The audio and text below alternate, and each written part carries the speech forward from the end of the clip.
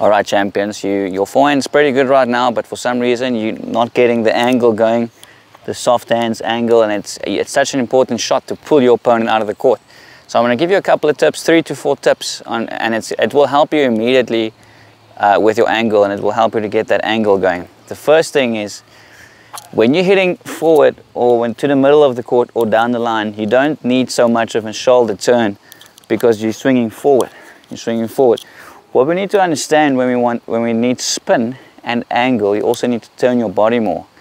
So the more angle you want, the more spin you want, the more angular you got to turn. So you got to get this turn going instead of just, you know, swinging straight and swinging straight forward. Turn a lot more angular, swing angular. That's going to help you immediately to get that little rip, boom. If you don't swing around the ball, you're never going to get the angle. Next step is, a lot of players don't understand. They think they're dropping their racket, but they're dropping the arm and the wrist is not breaking a little bit at the bottom. So right before contact point, the butt of your racket needs to face the ball. Right before contact point, this needs to happen. Not this, not that, but this needs to face the ball. Then it's easy to brush the ball. So that's step number 2. Step number 2. Okay. Then step number 3, guys. I always have to talk about it, but if you grip your racket too hard, if you grip your racket too hard, it's impossible to have soft hands. You're going to try and hit it. It's just going to do its own thing. Okay. Please relax your wrist.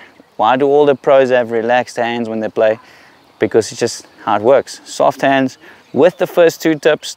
Soft hands. There we go.